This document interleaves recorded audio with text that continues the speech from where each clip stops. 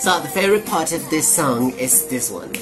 All I need is hash, just hang around and you'll see there's not a right there to be. If you love me, trust in me the way I trust in you. Like the hush, hush, hush, just hang around and you'll see. That's power. That's a real artist. Today we're gonna talk about how I learned English. I'm gonna tell you about what happened after enlightenment. That's how I called it. And then we're gonna awake curiosity, and then we're going to imagine what we're going to talk about that later. And then I'm going to talk about immediate and future longings, and how I forced myself to speak even if I committed mistakes, even if I made mistakes, yeah. So I forced myself to speak even if I made mistakes. So taking risks from the beginning.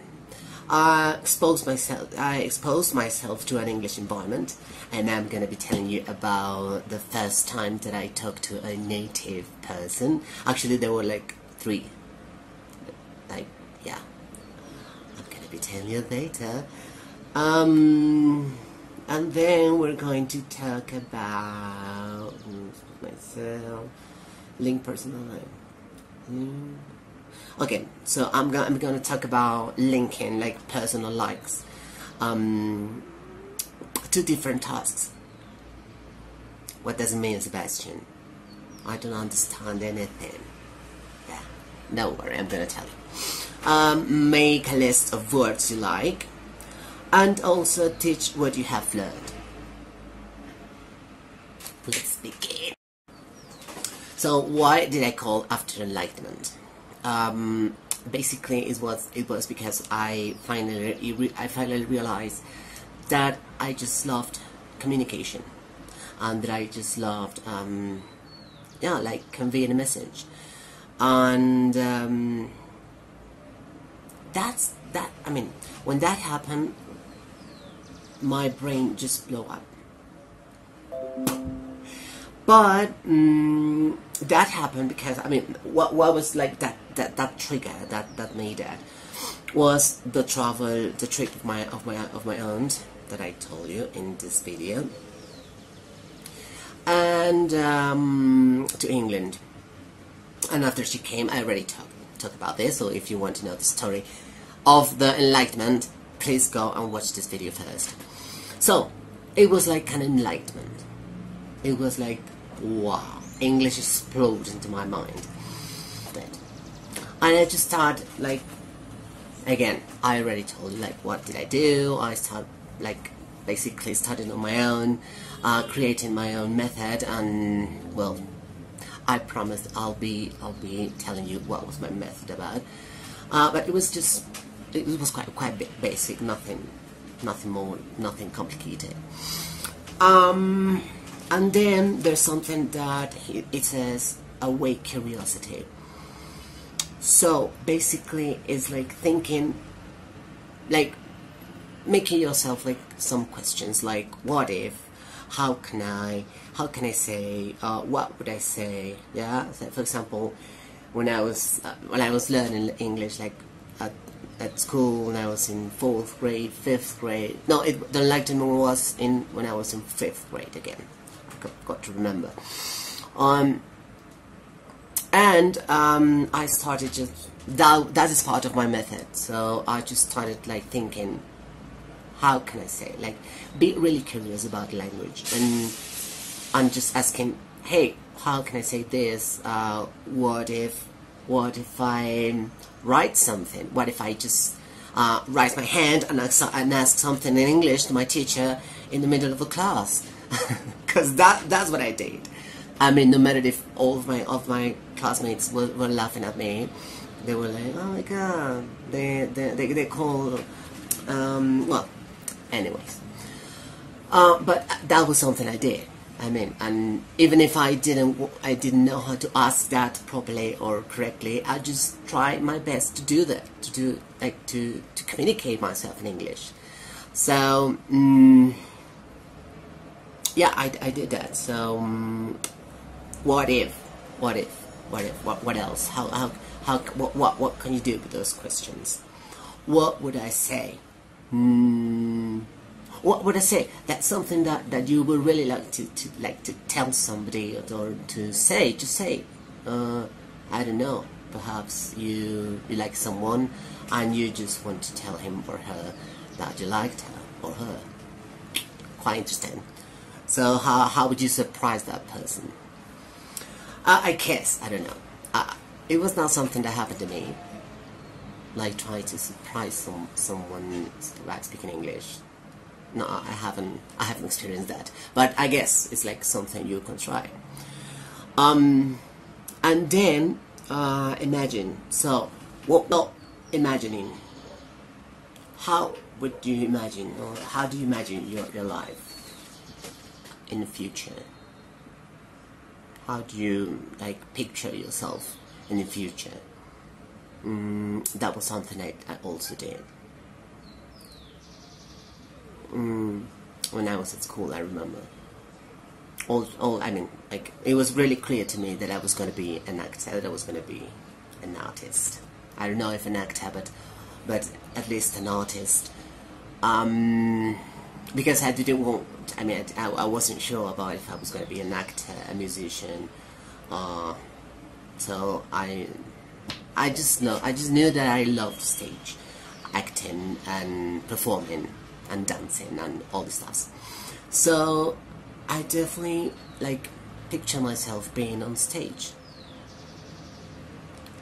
and then that was recently. I mean, that was not something. I didn't have my life such planned that I just thought about that at that time. But I mean, when I was in like 5th grade and primary school, I already knew that I was going to be an artist or an actor. And then, well, there was like let's say 10 years ago that I said to myself, like, hey, I want to become a bilingual actor. I want to become like I want to teach something. I don't want to be like famous just because I'm an actor and I'm a really well-known actor because of my obvious talent. As Cruella de Vil told Anita, like, despite you're not too social. No, that was like, you're not social. I don't see you social, do I? Despite your obvious talents. I loved that. If you haven't seen that video, I highly recommend for you to see that. In how did I perform as, or how did I play Cruella de Vil? But anyways, so this is something I thought about like 10 years ago, almost. Let's say around 10 years ago. And yeah, I want to teach. I wanted to teach something. I wanted to relate, to link again language and art and acting. So I did what I did. I'm gonna be telling you later what did I do. Immediate and future longings. Okay, so immediate longing would be like traveling, like this quarantine ends like now and for all.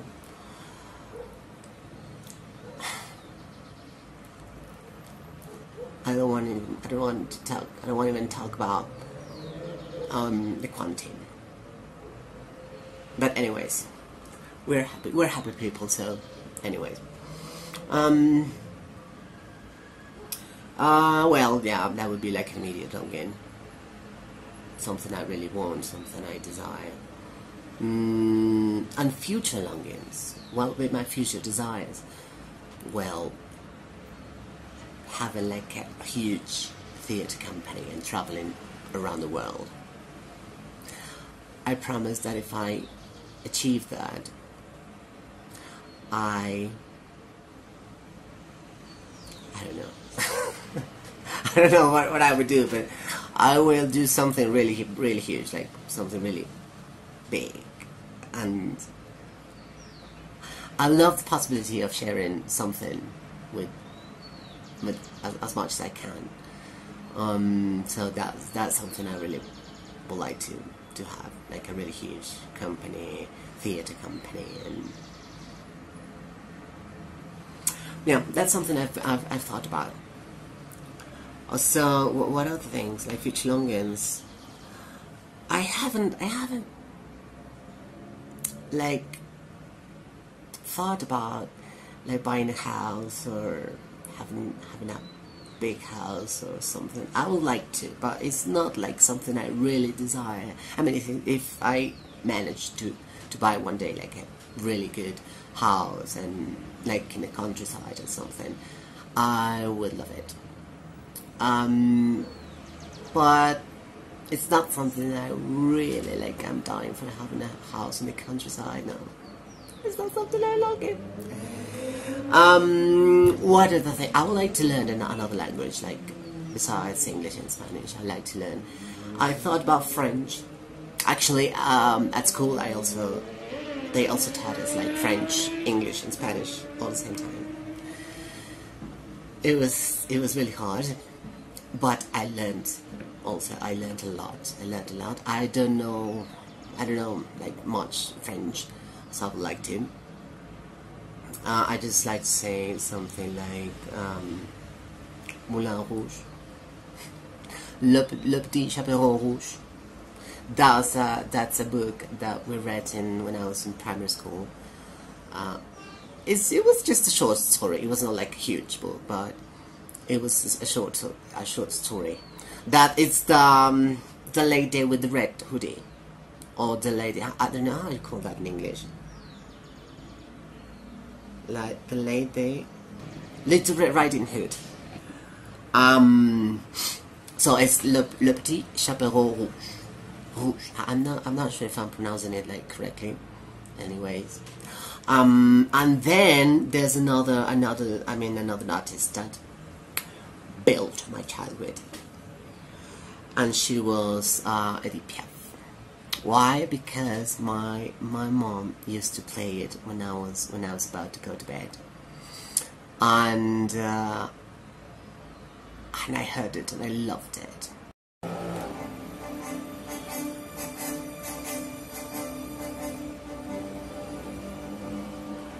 No, I never could do this, like the throat thing.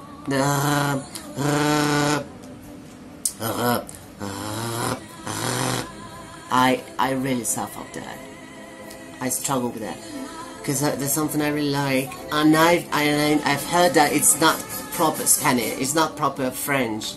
She was really criticized because it's supposed that she spoke like let's say not very correct French. I don't know that much about that, but I've heard that she was criticized because of that. But I loved it. I loved sometimes I can do it, but sometimes I just can't.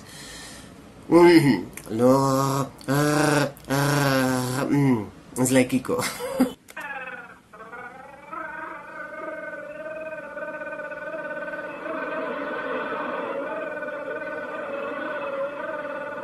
This is one of my favorite songs by Edith Piaf. But there's another one that I really love, and it's called La Foule. La Foule. La Foule, which means the crowd. And I love that thing. I love it. And the same, I mean, again, with music, we can learn a new language. And you learn about the culture, and you learn about like feeling French. How is it like being French? And it talks about when you listen to this, you can imagine the epoch, like the age. Wow, how was French at that time? Suffocant sous le soleil, sous la joie. Et j'entends dans la musique les cris,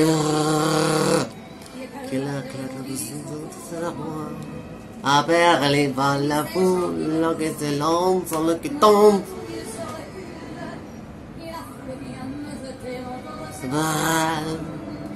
Entendez par la foule, l'orchestre lente, nous nous entraînons pour l'autre. It's amazing. I mean, that's something I really want to master. But let's go back to our English lessons. Is that a lesson? Are we having a lesson?